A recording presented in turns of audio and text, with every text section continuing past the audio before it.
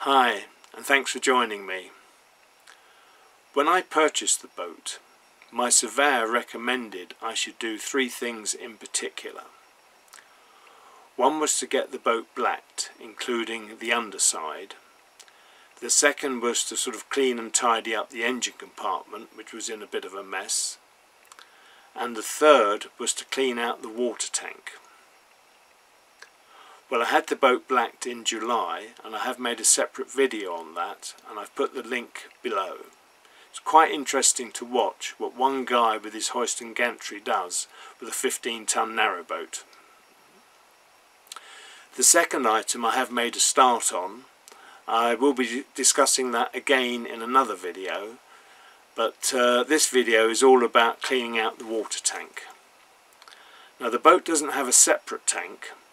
It is an integral tank built into the boat, which comprises both sides of the boat, the base of the boat and the floor of the well deck, into which is an access hatch with a filler cap to one side. What you're about to see is my efforts in draining the tank, drying it out, getting rid of the rust and sediment, giving it a special rust treatment, then coating the walls with a special bituminous paint, leaving it to dry for days on end, and then eventually filling it. This work was done in July during one of the hottest summers we've had. Temperatures were up to 30 degrees. It was not very pleasant work. It was smelly and uncomfortable, dusty at times. I've done the best I can. I didn't film every aspect of it because it was very difficult.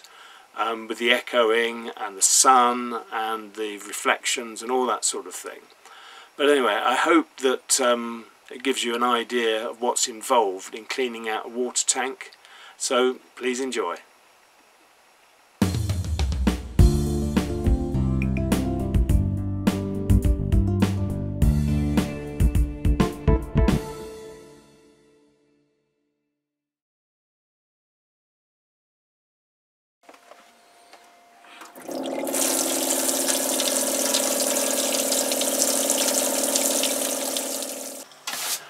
I like to start with a clean working area.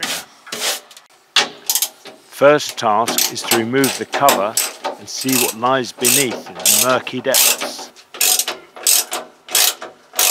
I've now got all the bolts loose apart from this one, which has a different size head. God, it's tight. Very tight. I'm going to spray some easing oil on it. Give that a little while to soak in and I'll come back to it.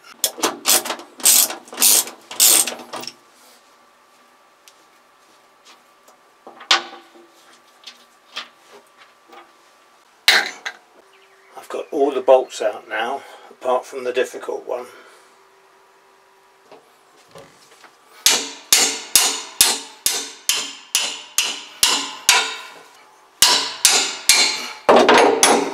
I've been banging for what seems like half an hour, but I have now got it loosened, and here's the last few turns.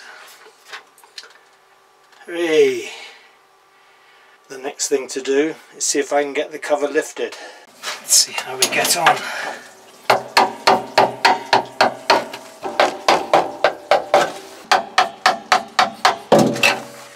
I've tidied it up a bit around the edges. I'll have another go and see if I can get the cover lifted now. I think it needs to be attacked from the corner. It's beginning to come.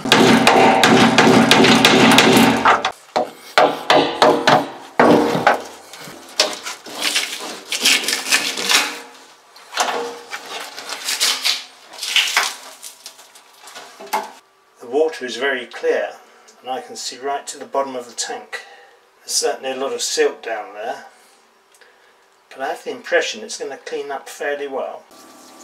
The next task is to get rid of the water in the tank. You might be able to hear a tap running in the background, but that is very slow, so the only way is to bucket the water out.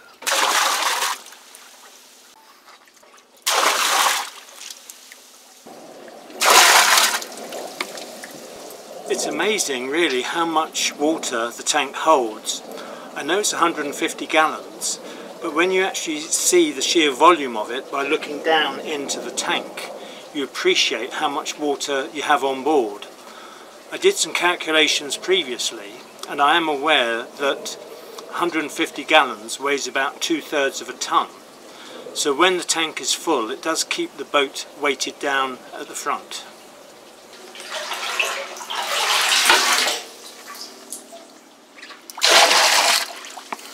I've got quite a lot of the water out. There's about 2 or 3 inches left. I've disturbed the sediment, that's why the water is looking browner than it did before.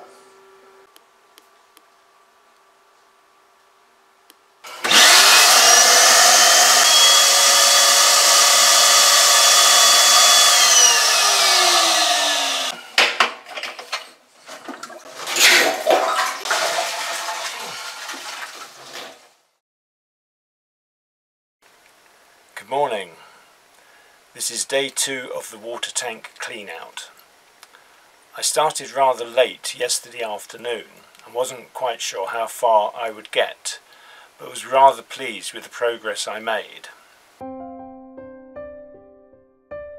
As the sediment in the bottom of the tank was rather crusty, I decided that I would break it up using one of the poles from my TV aerial.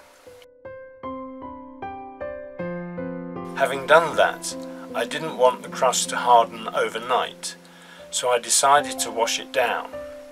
I used a few buckets of water, and what this did was loosen the sediment and washed it down towards the bulkhead. Having looked in this morning, I have found that the tank is drying out quite well, better than I had hoped actually. What I now need to do is drain out the remaining water, and I can start wire brushing with my drill. This is the water I need to drain out, and you can see where the tank is drying fairly well.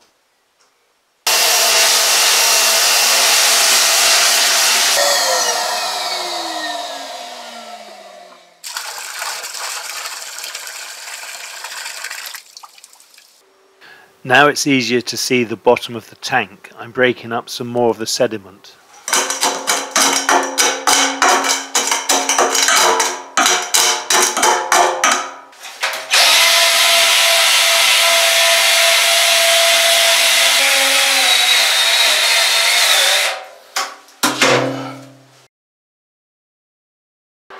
This is extremely dusty work. There's orange dust flying everywhere. You can see I'm wearing a dust mask, which I'm sure is a great help. I've also got some safety goggles to wear, but I tend to find the combination of mask, my glasses and safety goggles just steams everything up and I can't see what I'm doing. I'm going to persevere though. The tank is now drying out very well indeed. I've taken off my glasses and put on my safety goggles, hoping that they won't steam up too much and that I'll be able to see what I'm doing.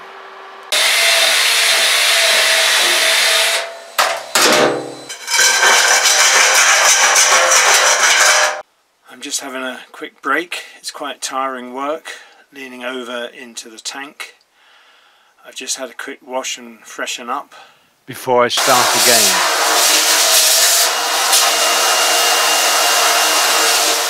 As you can see, I'm getting on reasonably well. The tank is drying out quite nicely. In the corners there is some moisture where the silt has collected, but as I clean this out, those areas will also dry fairly quickly. So I'm pretty pleased with how things are going at this point. There's a long way to go though. I will need to try and get in the tank myself and get in the corners and clean off as much of the surface rust as I can. I don't think one can be too specific with that, but I'm doing the best I can and I'm quite happy with the progress.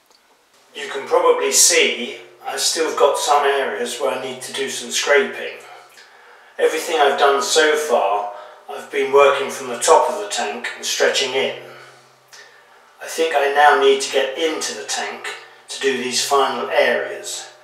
It's actually quite difficult for me to get into the tank, so I'm still working from the top, but I have managed to loosen some more of the sediment, as you can see.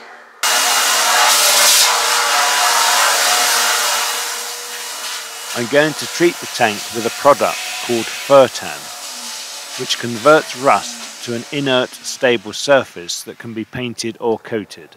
I've started the Furtan treatment by brushing into the corners. I'm now going to use my long-handled roller.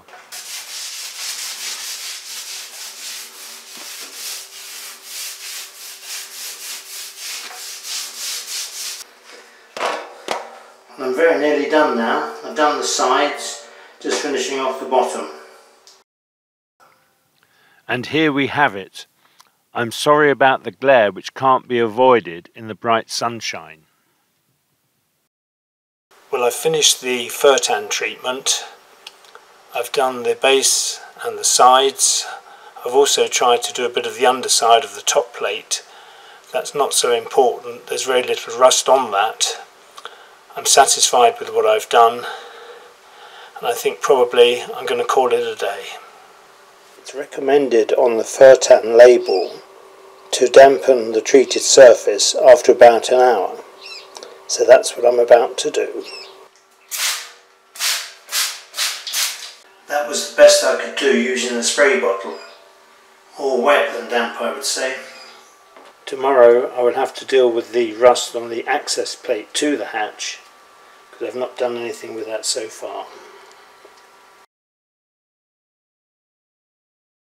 This is the third day working on the water tank. Today I'm going to clean up the water tank cover. I'm going to take off the old seal around it and clean off the rust. I don't suppose I'll do much more today, as the Furtan treatment needs 24 to 48 hours to dry off.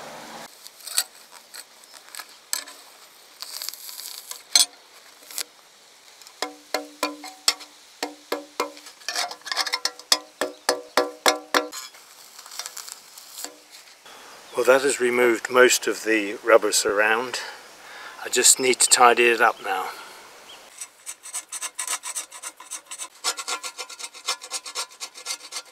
That's the first part of the clean completed.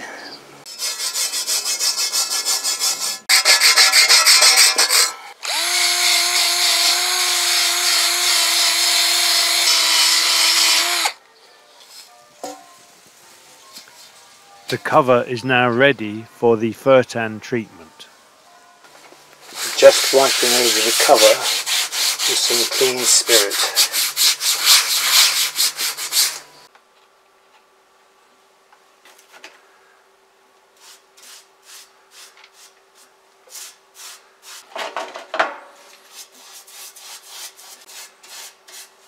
I didn't really need to treat the edge of the cover as it wasn't rusty, so I've left that corner and I've wiped it off elsewhere.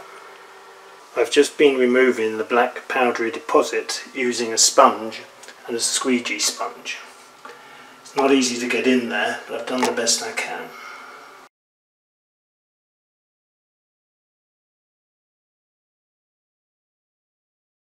Today I'm going to give the water tank its first bituminous coating. I'm not intending to do any filming, as I'm working in a confined environment and there will be a lot of fumes, so I want to crack on with the job as quickly as possible. Well, I think I'm ready. I always find it awkward wearing goggles because they tend to steam up. Anyway, let's see how we get on. This is the coating I am using. You can see where I've washed the Furtan off. The original blue paintwork of the boat is quite clearly visible. The Furtan will not treat painted areas, and that's why it's washed off so easily. Well, I've just finished giving the tank its first bitumastic coating.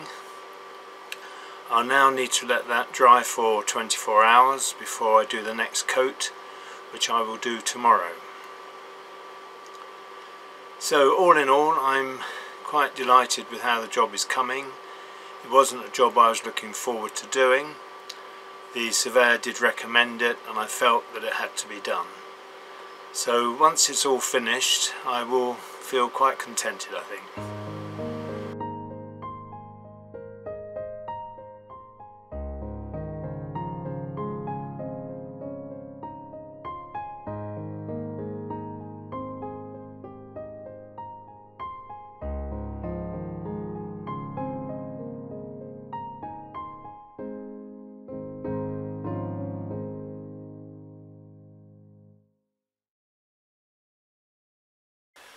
Well, this is the 5th day working on the water tank. I'm going to give it its second and final treatment now, and then it will be a matter of waiting for the tank to fully dry out. Once it's dry, the tank will need to be flushed through a couple of times to remove any residues.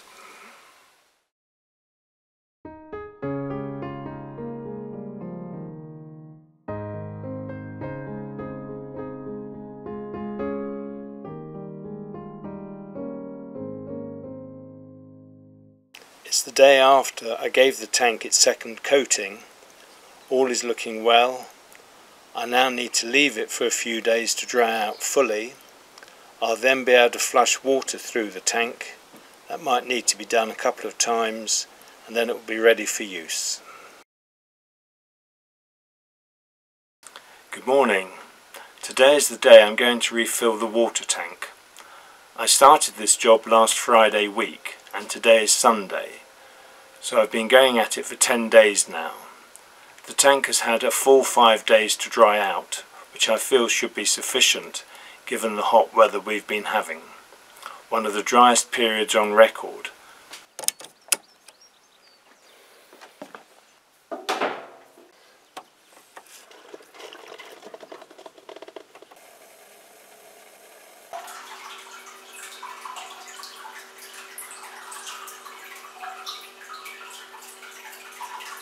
I've been filling the tank for about an hour and we're about halfway full.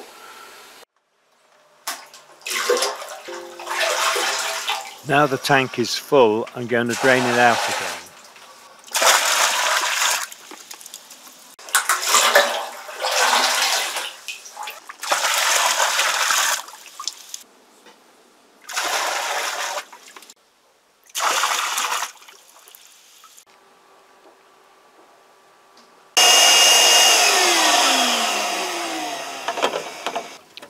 I've just given the tank its first flush through, and now it's time to deal with the cover and fit the new sealant around it.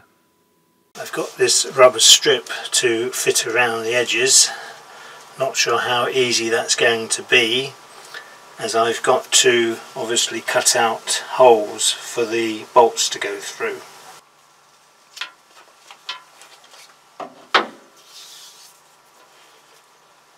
I've got a horseshoe shaped notch to go over there.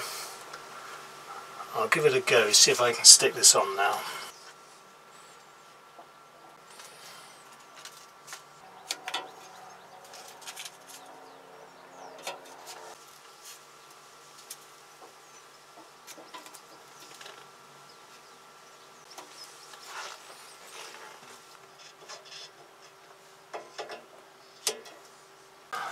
Working on the last strip now.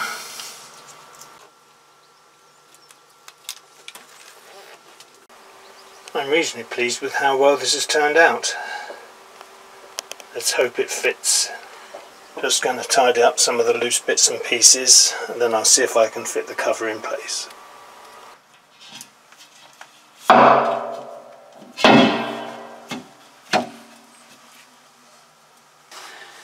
This is the bolt I had trouble with before. I've now got a new bolt. I'm just trying to see if it will bolt up okay. I'm not going to do it tight. I'm going to do the other bolts first and see how we go.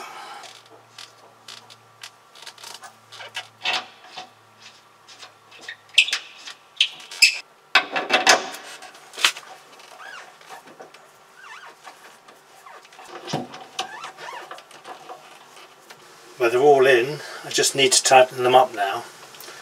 None of them seem to be extra tight, so it should be straightforward.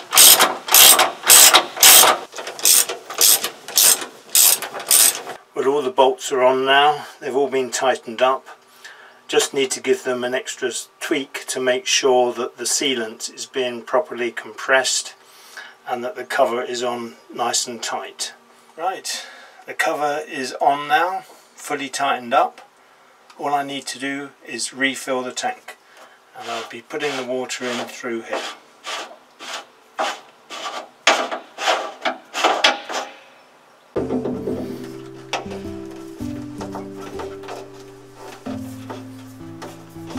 And that's it. Job done. Thanks for watching. Hope you have enjoyed. If you have done, please like and subscribe.